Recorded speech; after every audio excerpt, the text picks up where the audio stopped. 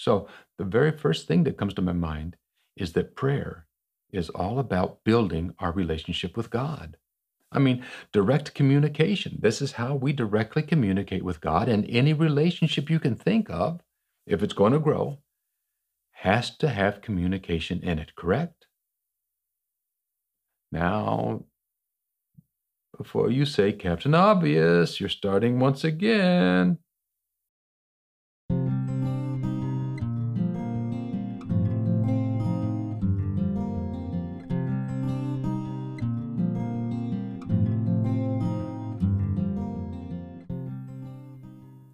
Hello, welcome to the Simple Not Shallow podcast. My name is Charles, and this is the Coffee Side Chat series. So named because of this cup of coffee sitting on the table right beside me. And we're coming to you from the very hallowed halls of my kitchen university. Well, what better place to sit, talk, laugh, and learn together than the kitchen table? Now, this episode, we're going to be talking about prayer. You know, what it is, why it's so important. Now, as we get going, I do want to mention that many people have had very wonderful conversations about prayer, explaining all the whys, the wherefores, the depths, the hows, and all that good stuff. And two of my favorite resources for learning about prayer are the first is Dallas Willard's book, Hearing God, and the second is Andrew Murray's book, The School of Prayer. Now, the first is a fairly recent book. The second is a fairly not so much recent book, but both are very excellent resources in learning about prayer. And both, at the time of this recording, are available on Amazon.com. I'll let you look them up if you so desire. Now, here's the question. What could a man, even standing in the hallowed halls of my kitchen university over a cup of coffee, add to any of the depth and profoundness of what these others have mentioned when it comes to prayer? What could I add to the topic? I don't know. But what better place to kick around an idea than standing at the kitchen counter over a wonderful cup of coffee? And as we talk, remember, we're going to be looking at this through the lens of what it means to be a Christian, which is a following of Christ that involves a relationship leading to studentship, leading to a way of life, acting out of everything learned. So relationship grows, you learn more, you live more. Not any one of those individually. They're all together, all united, all working together. They cannot be separated. So, with that in mind, what is prayer? Well, the first thing that comes to my mind, and please, as you go through this discussion, if you think I'm wrong, let me know in the comments section. But please be civil and do let me know why you disagree. Don't just say, I disagree. Let me know what you're thinking. That way communication can happen.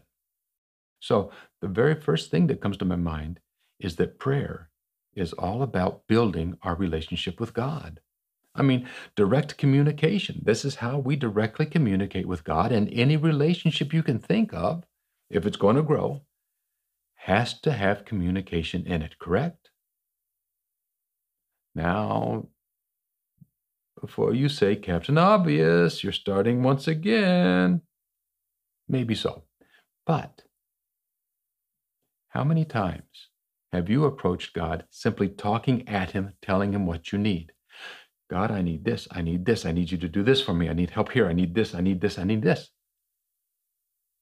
Now, I'm not saying there's anything wrong with asking God for things. But if that's all you do, rather than using it as a way of getting to know him better and growing a relationship, well, you're not really wanting God. What you're wanting, what you're demonstrating you want, and please forgive the slight crudeness here, but you're looking for a sugar daddy, someone to take care of you, period. There's no love in merely asking for things. So, communication, relationship. The second thing it brings to mind is that it is the primary way that we share ourselves with God. Now, before you say, share ourselves with God, doesn't God already know us completely? What on earth could we possibly share with him that he doesn't already know? How is that important? How is it relevant? Well, you know, tell me this. What relationship have you ever had where you didn't share yourself with another person? See, sharing is a primary way that relationship grows in us as well as the other person. For trust is built as we share ourselves with another person. If you don't share yourself, you don't trust. You may ask for things, you may get things, you may even be grateful for those things, but you don't really trust the person because you haven't shared yourself, right? Sharing involves an intimacy. It involves, well, trusting that the other person isn't going to use that information against you. All right. Now, you may be thinking, okay, communication. Communication's a two-way street. What does God do to communicate? I haven't heard him speak to me, and communication's two ways. How does God speak to me? Yes, communication is a two-way street. And God does speak to us, primarily through the Bible. See, reading the Bible isn't about performing a religious activity. It's not about learning a religious way of life. I mean, those are benefits as well, but the primary purpose of reading the Bible is learning who God is. It is the primary way, rather, that God reveals himself to us, that he shares who he is, what he likes, what he loves, and what he doesn't. He shares with us these beautiful things in the Bible. Now, again, yes, we do learn a way of life. Yes, we do learn religious things while reading. But if that is the only thing you're getting from reading the Bible, you are missing out on so much. Well, the joy and abundance of life that Jesus came comes from learning who Jesus is, learning who God is. So much more than mere religious teaching. Well, one final note before we wrap all this up, because my coffee is getting a little bit short. And like I've said before, it's a dangerous thing, me talking without enough coffee. Just ask anybody. So, the final note, prayer, very deep subject. This is just an introductory video, an introductory episode that tells you a little bit about prayer. Please check out the resources I've mentioned and any other you trust, and that is Dallas Willard's book, Hearing God, and Andrew Murray's book, The School of Prayer. Another two books that I have found very, very helpful in learning who God is A.W. Tozer's The Attributes of God. They are volume 1 and volume 2. Tell you all about the different attributes the Bible tells us God has and how they all work together. So those 4 books, beautiful, beautiful. All 4 are found on Amazon.